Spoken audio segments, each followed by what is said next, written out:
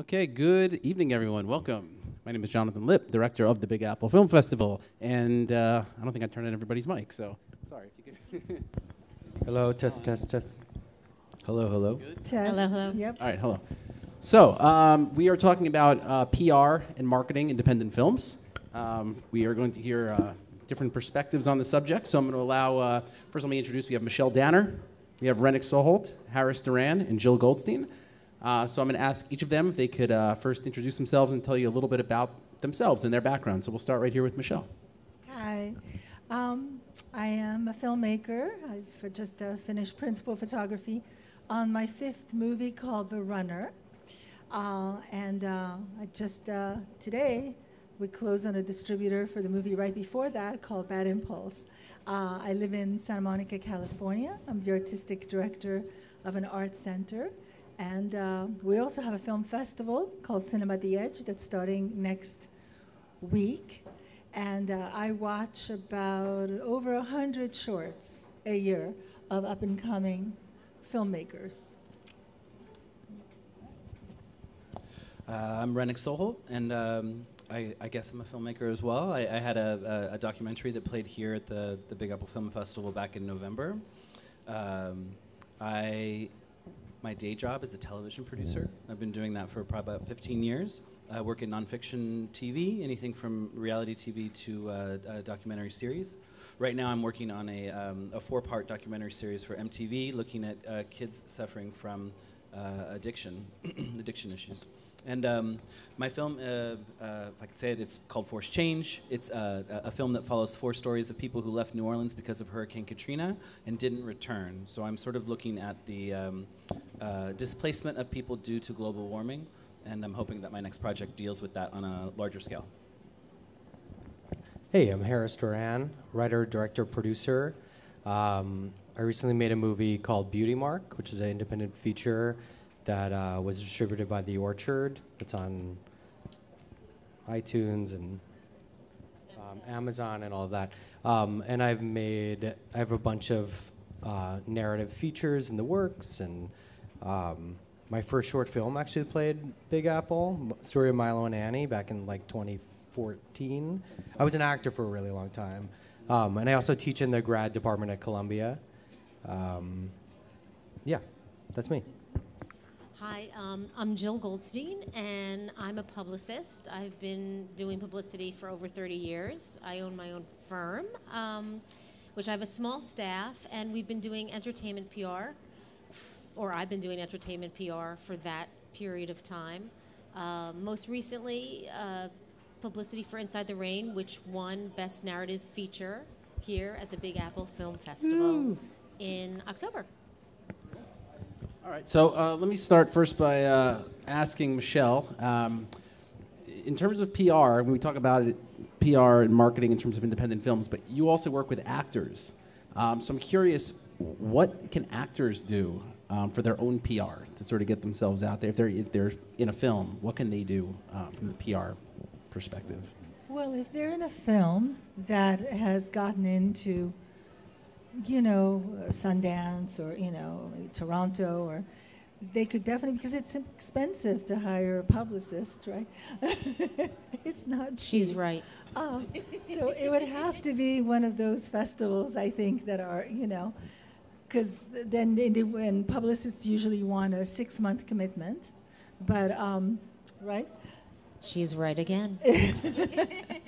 But I mean, I think it's certainly helpful to get you articles and to increase, your social media. If you're an actor that is doing that, that has a presence on the internet.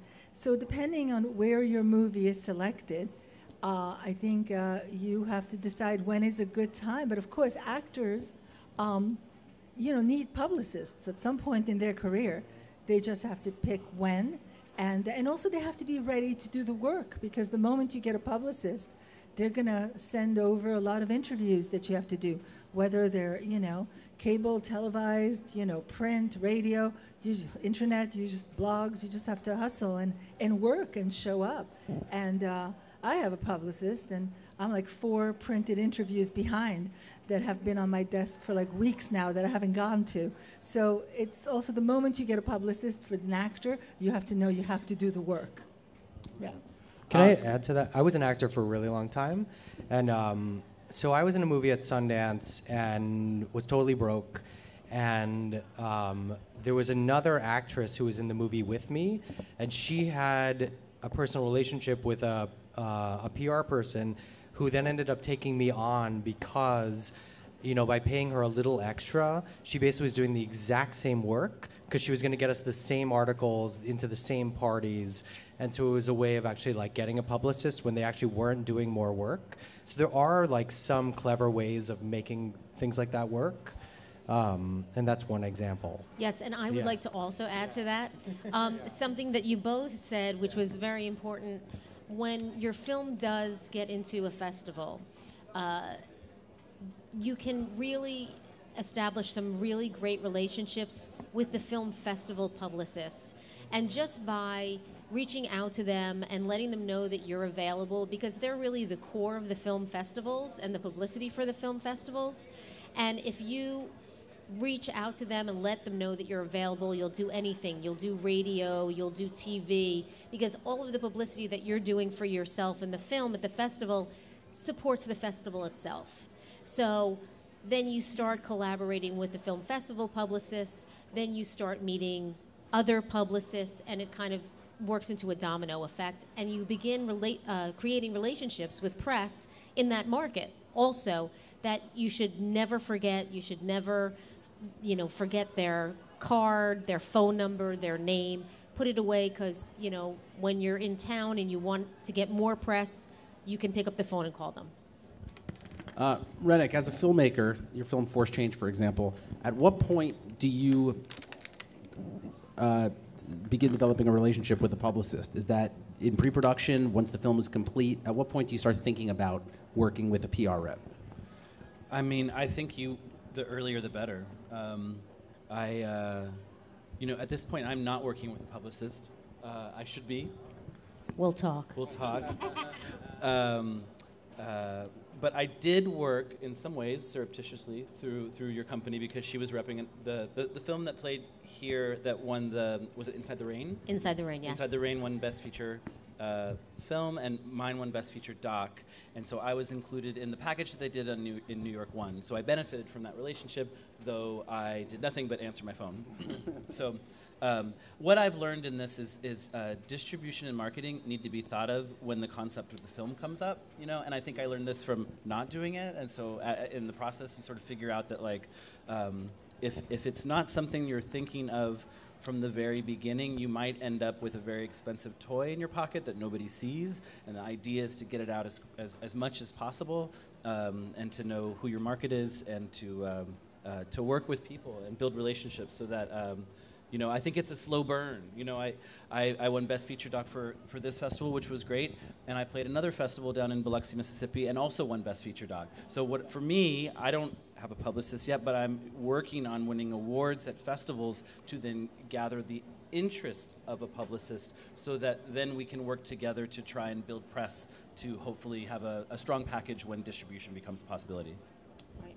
When a film secures distribution, I think often filmmakers feel that the distributor is going to work with the press. But Harris, for example, your film, when you signed with The Orchard, did they do the press for you? As the filmmaker, were you responsible for that part So of it? it was both. So we got they have a publicist, and so we had someone that they brought on for the release, and they did their own sort of online advertising, but, you know, certainly it's something you need to take responsibility for and do your own press and do your own, you know, Facebook and add to what they're doing, you know, because for the most part right now you're getting, you know, companies like The Orchard or like Gravitas, you know, they don't want to spend any money, right? And so they did spend a little bit of money on a publicist who did, you know, she was great and did a nice job, but in general they're trying to keep the expenses down, which also, the less they spend, the less you owe them back,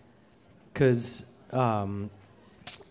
because they're not just like doing it for the love of it. They're gonna like then give you the tab, right? And you're gonna have to your movie will pay for that. It'll pay back. And so they tried to keep the expenses low while being smart about what they did. But I, the film company bought Facebook ads, bought Twitter, and really, we're reaching out to like celebrities to like post things, and you have to be inventive. Yeah. But also, I mean, that's, in terms of an audience for an independent film, I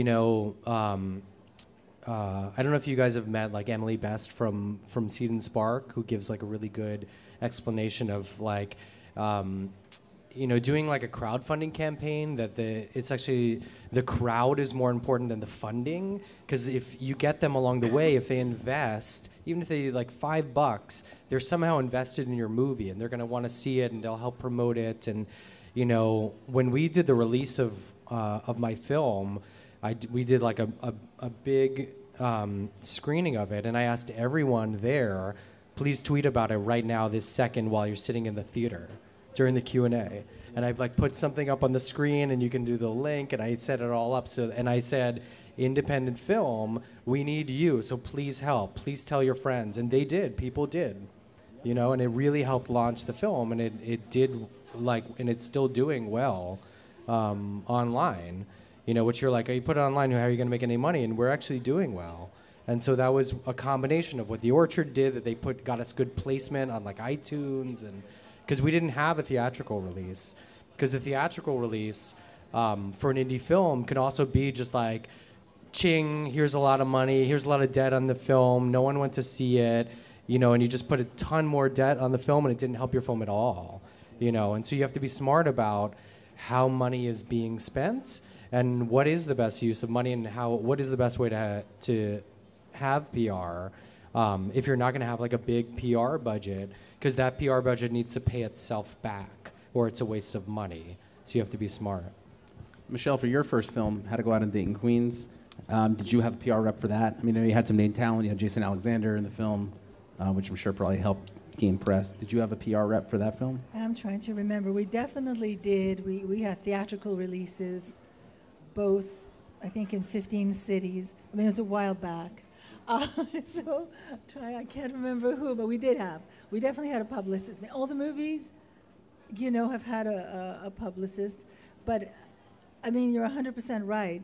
At some point, it's the production company that produced the movie is going to hold the tab at some point or another. Yeah. So, they have to be, judiciously distributed. But I think it's a really smart thing that you said, the promotion of doing like a crowdfunding, and because then you have people invested in the movie, and it does take a village to get people to watch independent films. Yeah. But like anything, it's a time versus money situation. So it's like for any independent film, like you can do it all yourself, but it's like how many hours in the day are there? Do you have to keep a full-time job? Like what are you capable of? And totally. I think that is one of the challenges. I also did the crowdfunding campaign, and like I'm waiting, doing as much as I can, and then I feel like you have to be smart about when to jump and when to say I'm going to spend this money, and I'm going to hope that it has benefits. You know? Because it's not, you don't just have usually an independent film, you're struggling from the very beginning, so there's not always a set line item for marketing. You should, when you start and budget, you should have it there, but easier said than done. It's tough. It's tough business. But also the crowdfunding for my movie was only a small piece. The rest was investors. So the crowd was worth it. It was addition. It was an addition, But I think everything boils down to strategy. With a publicist, without the publicist. Everything has to do with, do you have a plan? Do you have a strategy? How are you going to do it? Is it going to be unique enough so it'll, push some buttons? I think nowadays, since we're all competing with, Netflix and everybody else, you have to just be smart in how you're going to roll out, a feature when it's a small independent movie. I just want to ask a question to Jill. How does a filmmaker, especially an independent filmmaker, stand out from the crowd in such a competitive market like New York?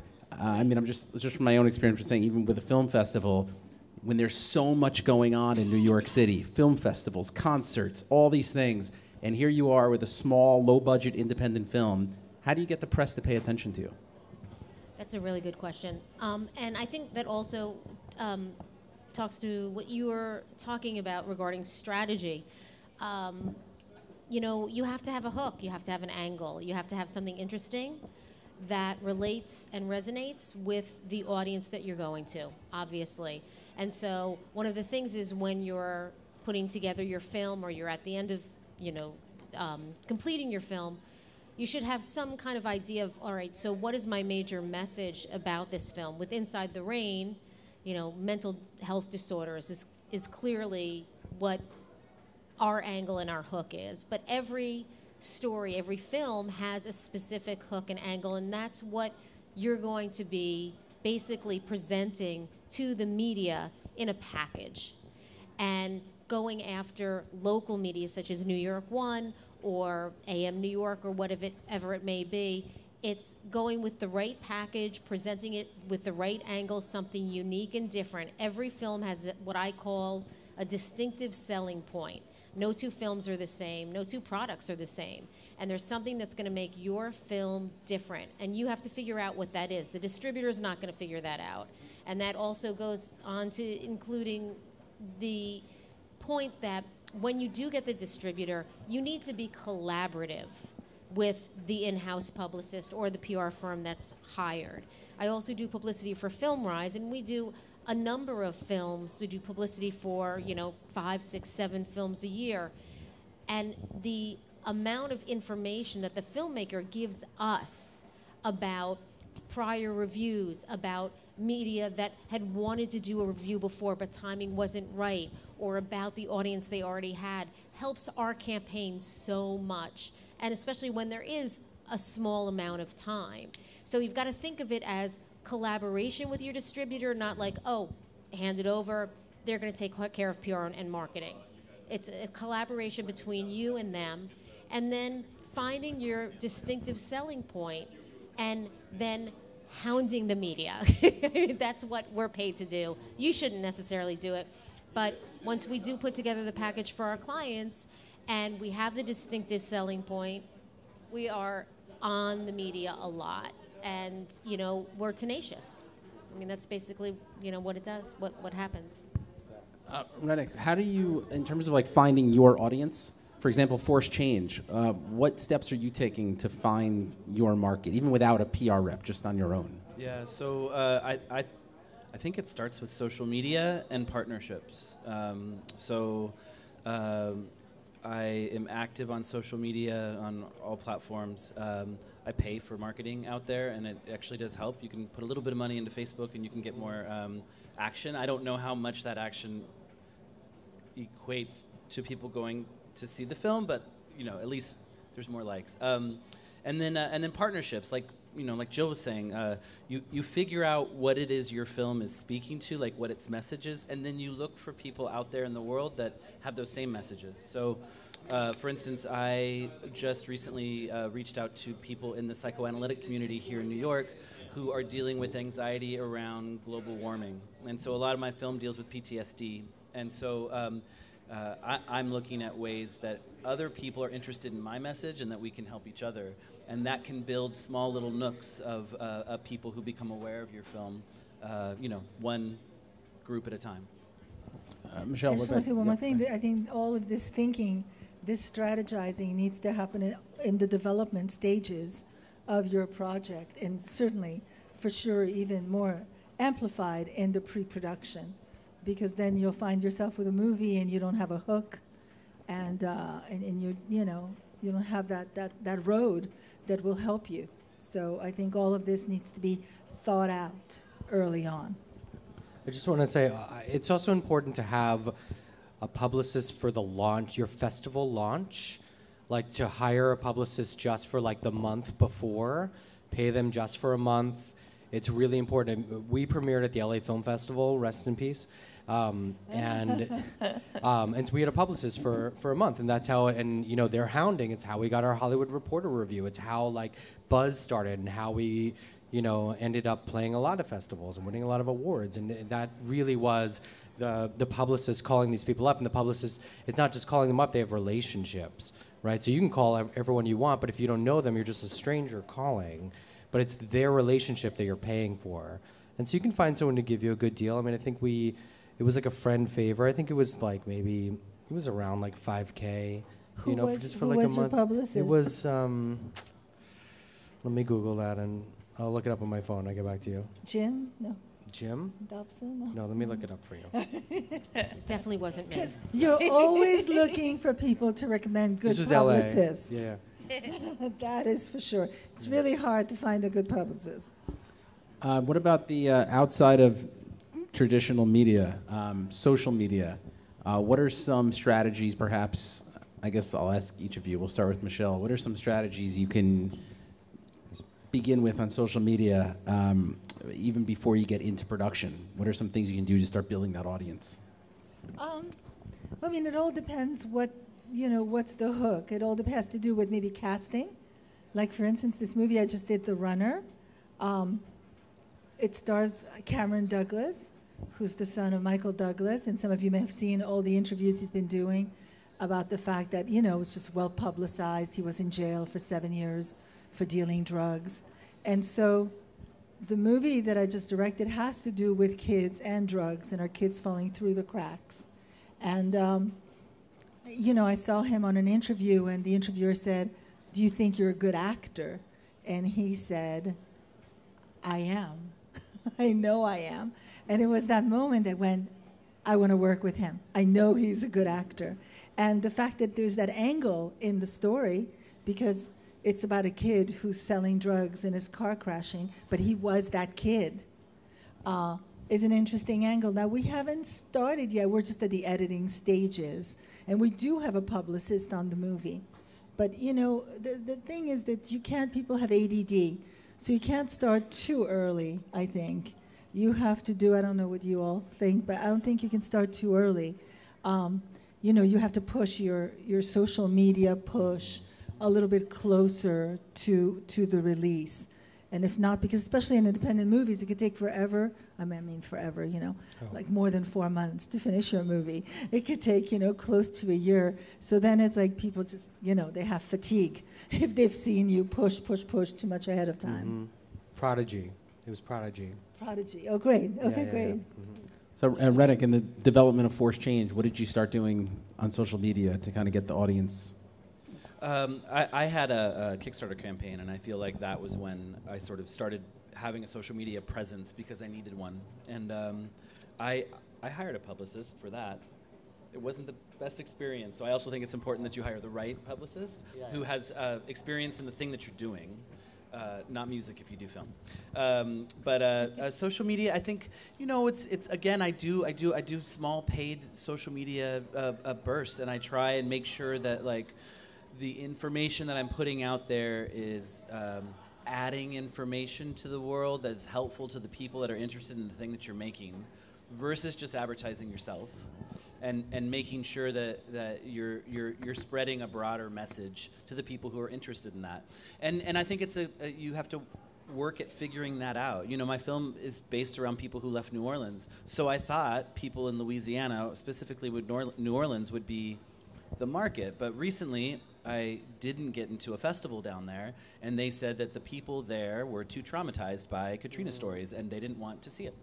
So I thought my market was there, and it was like, actually, it's too close to home. I need to find it a step away. So maybe it's Texas and Atlanta, or so, it's.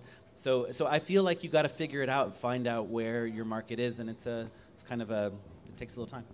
And Facebook, you can micro-target, do that Cambridge Analytica shit, right? And so then you can see who responds to it, and then change, how you pay for things in the future based on it's really women over 60 who watch my movie, right? And really micro-target, I also think it's really important that if you're working on a documentary or not, a full-length feature film, the cast should be brought to the table to use their social media and start texting and putting on Facebook whatever they can about the film, whether they're whether you're in production, pre-production, post-production, when the film's coming out, because to exploit the followers of your cast and/or the subjects of your documentaries is key, because they usually have huge followers.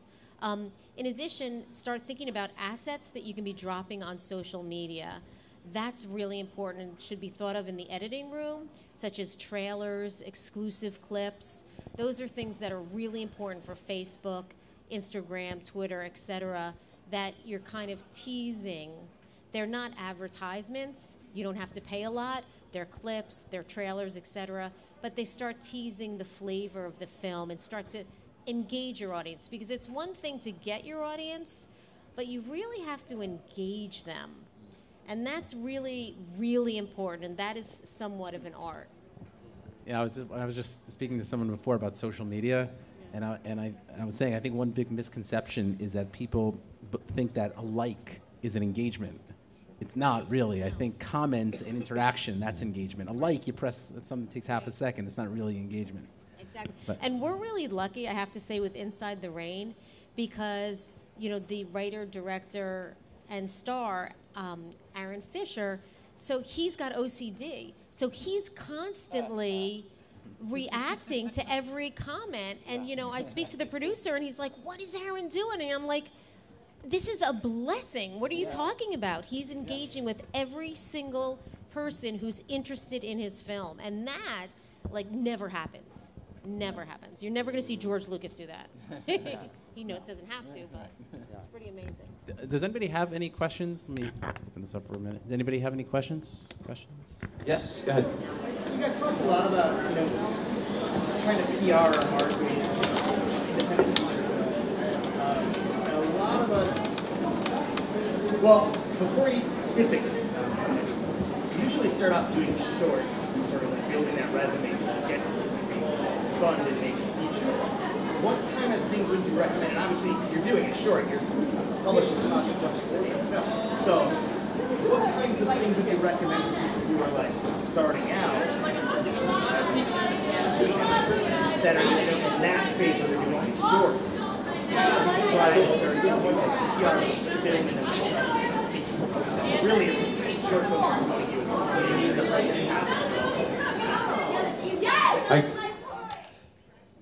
When I made my first short, Milo and Annie, it was really about social media, and it was about, and I went to a lot of seminars like this to learn what do people have to say, and something that I thought that was really smart was this idea that that social media should be an online event, that it's about engagement, it's about every day that there's something new for people to come and see, and what I did was, before I even did the crowdfunder, I built up the social media presence. I made sure to get a lot of followers to, and just personally asking people, please, I'm making my first short.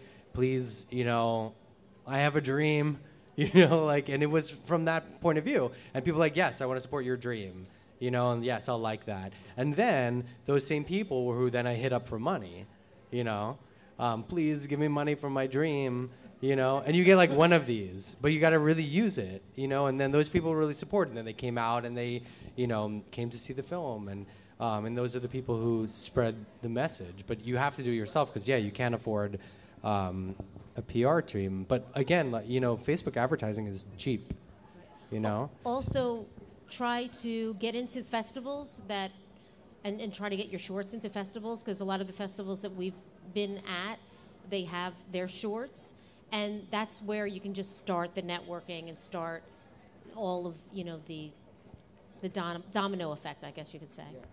And at festivals, you can say to people while you're doing the Q&A, please my Facebook page. This is the only way that anyone's ever going to see this movie. Please like this Facebook page. And they do. Any other questions? Yes, go ahead. I have a series just on the pilot stage right now, and the development manager is reading.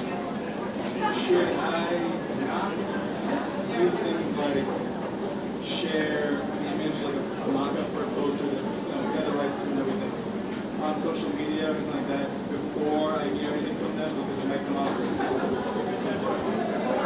Is it that they're looking to see if they want to work with you on this, or so you haven't filmed anything? You don't.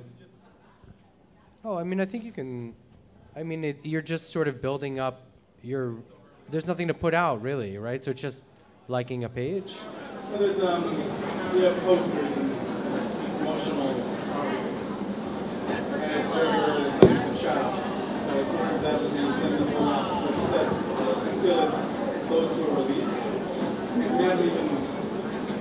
I also think it's a unique idea, something that's very, very unique. You may want to hold off if the poster gives the idea. So it gives, you know, a lot of the times if you have movies coming out, it's like the same movies, you know, or, you know what I'm saying? If it's like a new zombie thing, I'm just saying as an example. You know, you're just the very beginning stages. But yeah, I mean, I didn't mean to say you have to wait till the last minute, you know, obviously. But I think that if you do it a year ahead of time, it takes time. I think in the independent world, however, it does take time to build that audience. You can't do it a month before the release. You've got to do it months before, but not like, you know, 2 years before. That's what I meant to say, yeah. This is for TV, is that what you're saying? So you're pitching it to like a network or a Netflix or something for it to be picked up, correct? Down the line. Right now is the production company. Right now, I'm sorry? Right now is the production company. Okay. Are you wanting the production company? Are you wanting to shoot a pilot and then try to sell the pilot? Yes. I think it's too soon, honestly, but you know, hey, that's just me. I guess. Yeah. And the only reason being is that once you do have money on the table, there's, you know, you sell yourself, you know, you sell your soul to the devil a little bit, right? So therefore, they're going to want to tweak marketing. And, you know, that's one thing that also I think filmmakers or even, you know, television documentarians and producers sometimes might not understand. And I understand why they wouldn't want to understand it. But once there's money on the table, you're not going to get carte blanche creativity because, you know, you are going to always have to answer to someone, right? So if you're putting marketing out there prior to that, the money being on the table, they might be like, well, why'd you put that up there? That's not, you know, that's not the positioning we're thinking about for this at all. You know, get it down. And you don't want them to start like with an uncomfortable feeling. I think it depends on the scope of what your project is, the level of where it's at. So like, if you're producing something really low budget, then yeah, you're going to want to do that to build an audience. But if someone else is going to be, if Netflix is producing this, then you don't need to do that, and you shouldn't do that, right? Because it's for what purpose are you doing it? Yeah. Right. Yeah. So it's like, yeah. I mean, I have projects where I wouldn't start a Facebook page because the people that we're talking to it's like a different level. You know, but if it's like a small indie film, you have to do that work. It just depends on the scope of what you're looking at and what the use is, you know? If you're trying to get a production company to make something, I think the relationship with the production company is more important than trying to market at this point. Yeah.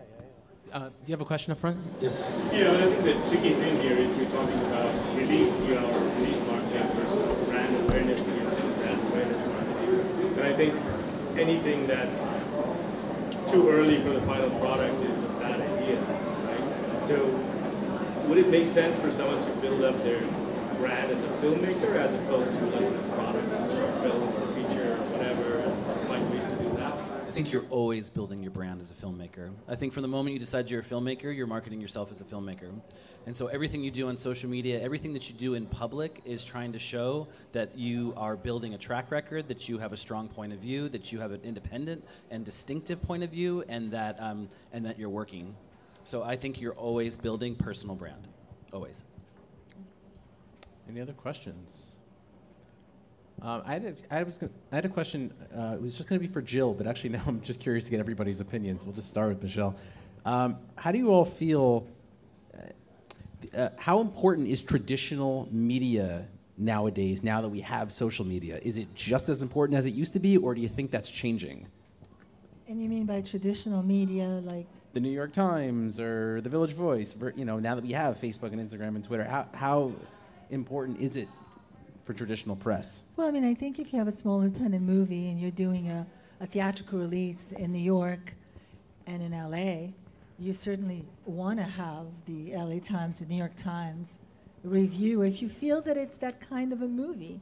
That, you know, there's some movies you're better off not getting them reviewed, I think, because the press can just be vicious, and they're always looking for an angle I mean, you know, and for big movies, obviously. I hear Cats wasn't that much of a disaster, but there was the herd mentality that just, you know, brought it. So, I mean, I think, but you know, they'll be able to withstand it. Can't remember the studio that produced Cats, but they'll live. But, you know, with a small little indie movie, you get destroyed by, you know, someone at the Times that's in a bad mood that day. You're maybe better off doing your push on social media, you know, getting your fan base, getting people to go on Rotten Tomatoes without reviewers, and just have an audience, you know, like rating that's super high. You know, 80% of people loved it on Rotten Tomatoes, audience score, and no press, because I got screwed on one movie where I thought we had like 15 cities, and I thought that all the reviewers, from what it was explained to me by my publicist, that all the reviewers in all the cities were going to weigh in. Well, turns out that wasn't the case. It was only 6 reviewers that weighed in at 11% and 11% Rotten Tomatoes score. And that was just so horrible. And then we had another 8 reviewers that wrote about the movie that loved it, but they didn't count on Rotten Tomatoes because you have to be, what is it, certified or? Yeah, you have to be a certified. Rotten Tomatoes so reviewer. we're sitting, we're sitting with like 24 reviews. 6 of them were bad. The others are great, but the others don't count. So only the bad ones ended up counting.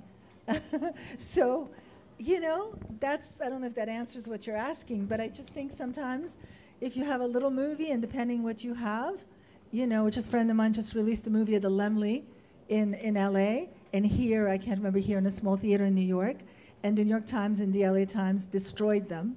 I mean, they just killed them for everybody to see, and Daily Variety. And I went to see it. It wasn't that bad. It was like an independent movie. So you have to be careful because, you know, the press can be quite vicious. So do you need the support of those outlets? Well, depends, I guess, you know, what your movie is. Yeah. All right. Rennick, what are your thoughts on that? I mean, that's a very enlightened view. If someone offered me a New York Times review, I would take it. No, I'll take it. I'm not saying I wouldn't take it.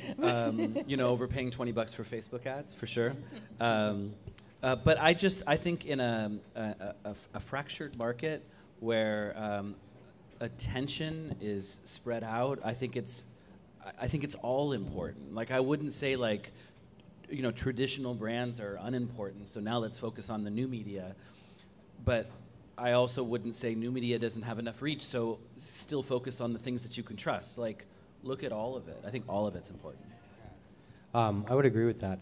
I think, you know, also depending on, you know, your PR person and their relationship, sometimes on a really small indie, like a big outlet will say, heads up, we hated that movie and we're not releasing the review. So depending on the relationship, they will actually say, we know we will destroy this movie, and so we're not releasing it. So they'll tell the publicist, we fucking hated the movie, but we're not releasing it, depending on the relationship, you know? Yeah. That's true. And just getting back to the original question, traditional media is still very important, I believe.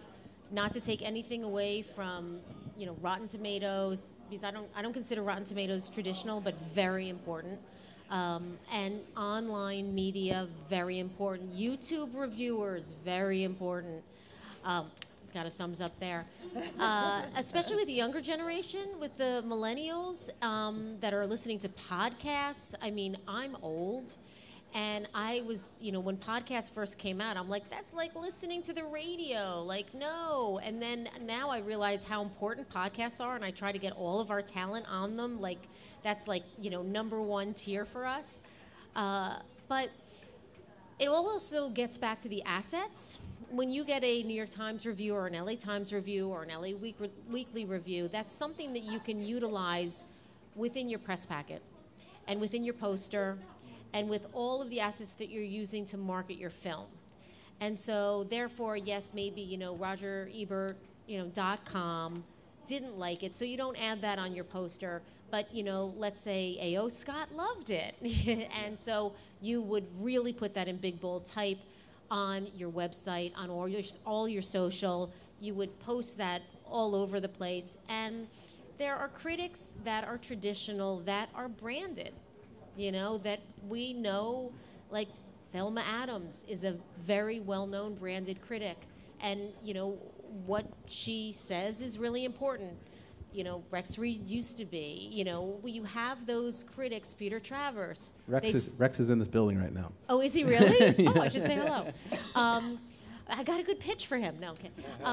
Peter Travers, even though they are associated with their publications and in traditional media, they are branded and well-known critics, and they still do hold weight. They do, in my eyes. Yeah. Maybe explain what a branded critic is, because I don't know if everybody would know. Well, I guess a branded critic is one that has been around for a while, that maybe is not associated with one publication, but many throughout their career. So like Peter Travers, I think he started with People magazine. He might have even been with Time before then. And now he's with Rolling Stone. So it's like you're following the critic, not necessarily the publication. And then in addition, there are critics that are freelancers and have been freelancers for a while that have their own following. And it might not even be social media following, but following of, I usually like the films that this critic chooses to write about. And so that's where I feel like, they're important. And you could kind of do the analogy of the YouTubers that review the video games. Yes, I do have a teenage son. My son will go to those reviewers to see if he's going to purchase the video game. And he goes to specific YouTube reviewers that he knows that he likes the films, or he likes the games and trusts and respect them. Critics are the same with us as an adults. So, Jill, overall, as a PR professional, do you think it's better for a filmmaker to get a review in the Village Voice, a great review in the Village Voice, or a great review by a YouTuber who has 500,000 followers? That's a really, really, really good question, because another thing that I was bringing up, and Michelle had brought up strategy. There's so many different tiers to a strategy in a PR campaign and a marketing campaign in film. There is the strategy of getting people in the seats, in the theaters, okay? And that's where what you're saying, Jonathan, is the YouTubers who have 500,000 followers getting a good review there, or getting the Rotten Tomatoes, 500%, however many you can get, and you want people to see your movie and be in those seats. That's the most important. Now, if you're looking at your next film and your next studio to pick up your next film, or the next film you're making and you want it to be in a higher tier film festival, or you want it to be going directly to Netflix or Amazon, then you're looking at a different kind of press. So you have to think about which is better. It's all great, but you could have great reviews and then nobody in the theaters. For the filmmakers, would you rather take the review in The Voice or the YouTuber with 500,000 subscribers? Michelle? I think it depends on your demographic for your movie.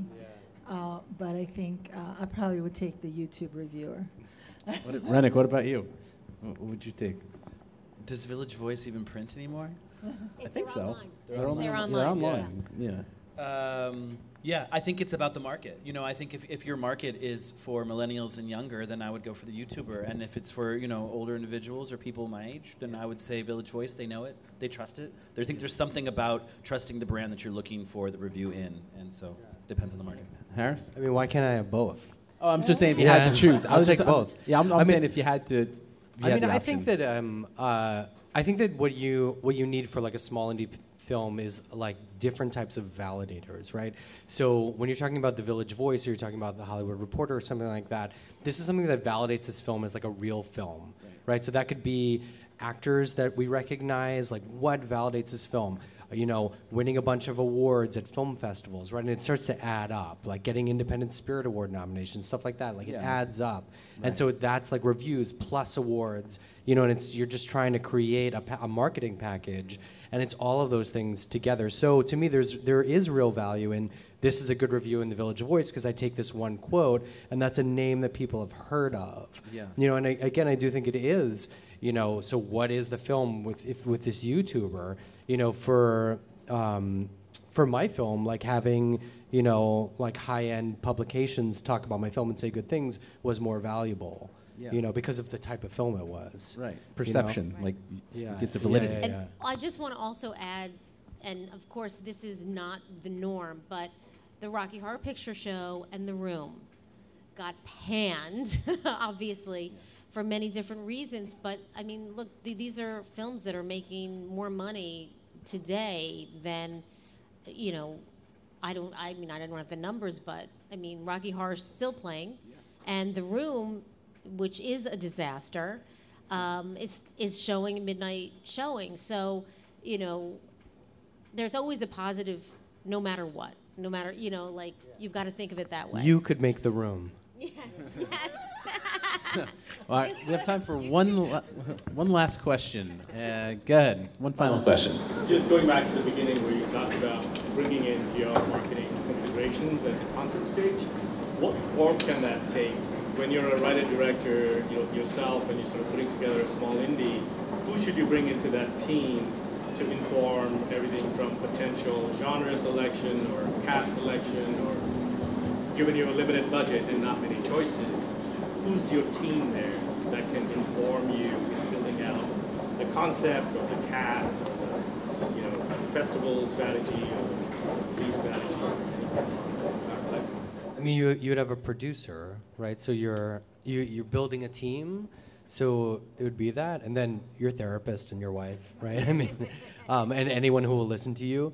But I actually think that when you're writing a movie, when you're getting it together, I think it's really important to actually like pitch people in like bars who don't want to listen to you, because then you get a sense of your movie and how people respond to it, and you start to figure out what your movie's about. You know, and if you can figure that out before you actually even finish writing it, that's going to help you in terms of like rewrites and what is your movie, you know, so that eventually there is a marketing strategy because you actually know that you have an angle, you have some unique point of view, a unique story that hasn't been told before, you know. But you can see like when people's eyeballs cross, like, oh, we've seen that before, or we don't care, you know. And I think like the thing that they care about is your marketing strategy, right? And potentially, you could also think about maybe getting somebody who has a following on YouTube. I mean, this last movie that I did, not the one I shot, but the one that's about to come out, Bad Impulse, you know, I was doing an interview at USC, and, you know, I got Paul Sorvino in the movie, and Grant Bowler, this actor, and Sonia Walger, some very, you know, wonderful, reputable actors. And then all of a sudden, in the little clip we showed, there's Rebecca Black.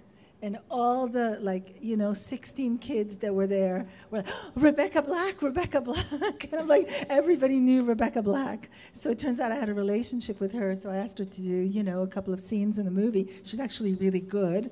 But now that the movie is going to come out, we have a premiere in LA this month, she is going to, you know, tweet about it and Instagram, and that's going to be helpful to the movie because she's got a big following. So when you're at that stage and you're thinking about who you're going to cast, it's that casting stage, you know? Who are you going to cast?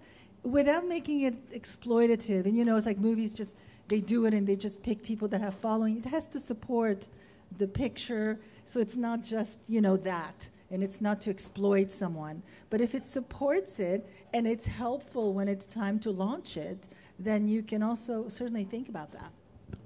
All right, so in conclusion, if each of you, I'll start with Michelle and work our way down, one last piece of advice you'd give regarding publicity, PR, marketing, and independent film. Michelle. I mean, you know, if there was one piece of advice is to have, well, two maybe, have lots of good conversations with people and do, you know, and really be prepared because you've done your research before you know, because once you're in it, it becomes this roller coaster. And at some point, especially when you're, 2 weeks away from shooting, it goes really, really fast. So you want to be prepared. Rennick. Build it into the budget. Harris. I don't know. That's a tough one. Yeah, I think it's. I think just in general for independent film, ask for help. If you don't ask, you don't get.